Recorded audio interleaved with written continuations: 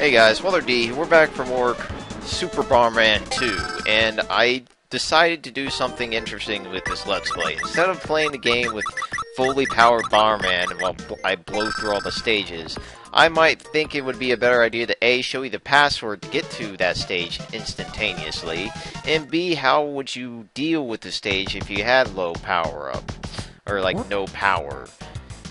2-1 is definitely a good starting stage for somebody that has lost all their frickin' pizzazz, because these enemies are slow moving and you'll definitely be able to take care of them quite easily.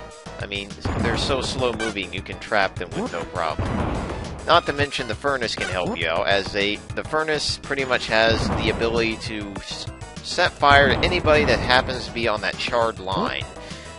It also includes you, so just be wary of the red flashes on the screen to warn you of ahead of time, because those can be pretty big lifesavers.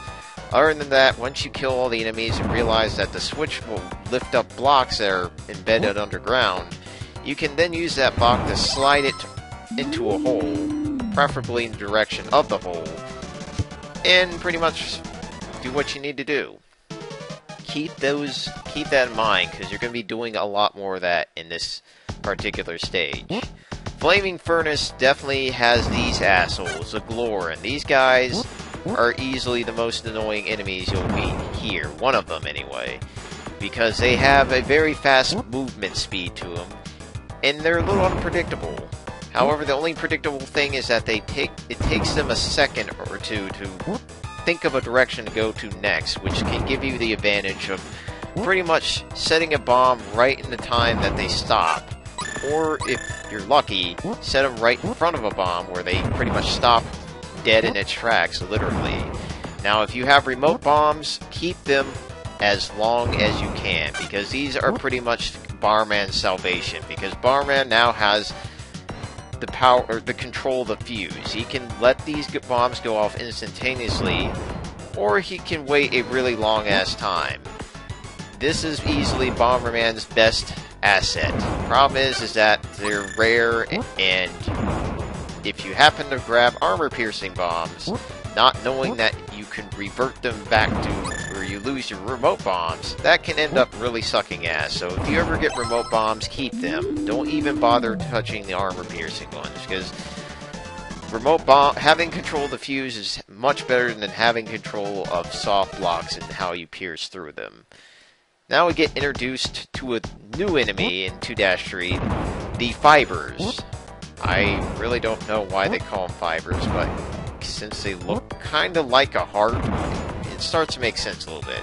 Fibers are reinforced with invincibility frames when they're using their little flame shooting attack, so be careful around them, because that flame shooting attack has range, of course.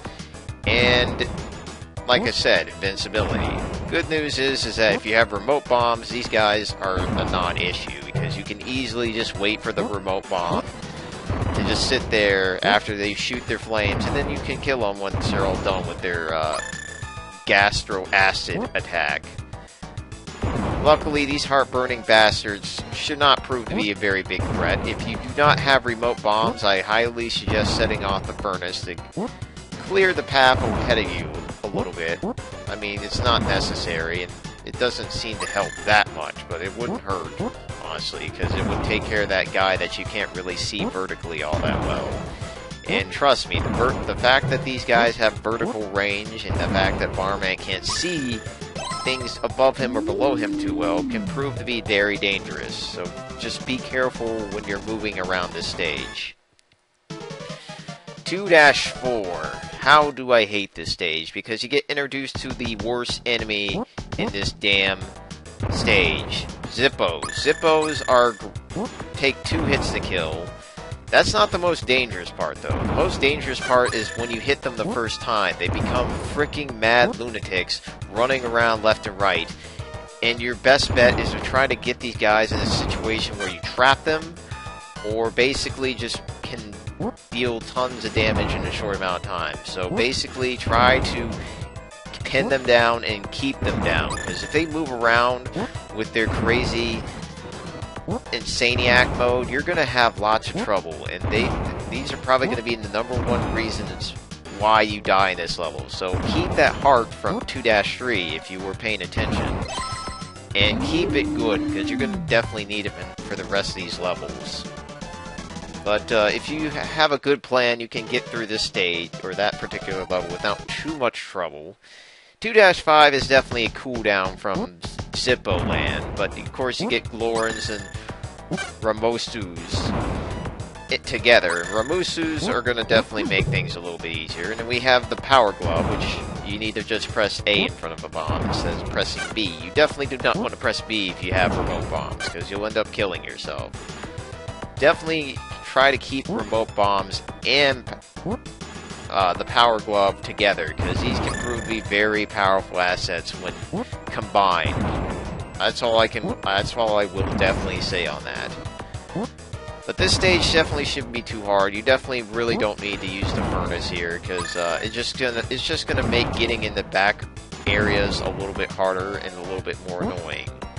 So just watch out from enemies coming from the right. Definitely try to consider the option to start the furnace if you don't feel comfortable going back there. And don't forget about the switches at the beginning of the level, obviously, because otherwise that means you have to backtrack, which can eat up valuable time and also potentially kill you as you accidentally set a bomb in a worse spot, because the whole soft blocks reappearing can be one of the worst aspects of this stage.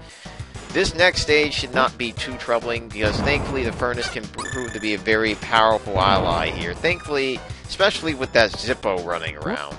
However, you really need to be careful in these cramped spaces and the regenerating soft blocks, because they can be quite the bastards here. All I suggest you do is to try to not set one too many bombs here. Just try to take your time, make your movements very methodical, otherwise you could be dying faster than you can say boom. All I can say is that this level should not prove too difficult if you have a good plan around it, and definitely make use of that damn furnace, but just be very careful on these damn soft blocks, because these things can make or break your experience in this level, because the fact that they regenerate can prove very nasty if you end up getting trapped by them as they regenerate. Because, oh, that's cute, game. You're gonna throw an ice cream cone at me in a fucking hot, painful place. I think I'll take it, actually, because seriously, I need a ton of ice cream after this place.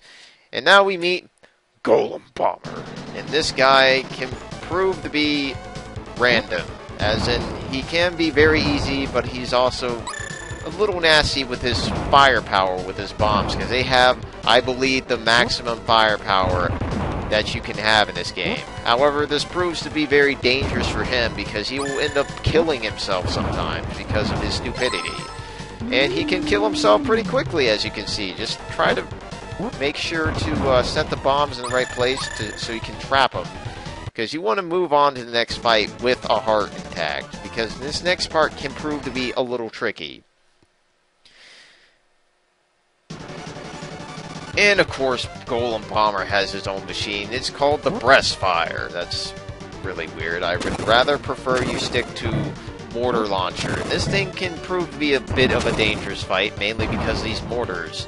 The closer you all are to the top of the screen, the more dangerous they become. So try to stay low at all times, and also be careful of your own bombs if you're planning to attack him while he's attacking you. I highly would suggest waiting for his mortars to do damage to him, because as you can see, his thing is not mortar proof. A fatal flaw with this machine, because this could be a very long ass fight if you didn't have that reinforce. But please watch out for the mortars as he's dying, because they can and will kill you. Fuck you, Golem Bomber. You're just a joke, buddy. You didn't do anything but just flat out died on me. Thank God, because that stage can be very, very intense at times. But Pretty Bomber is up next, and her stage looks... I'm kind of gonna be convinced here that's just gonna be crazy, wacky. What the fuck? It's like a freaking playhouse. Please don't remind me of Krusty Super Fun House.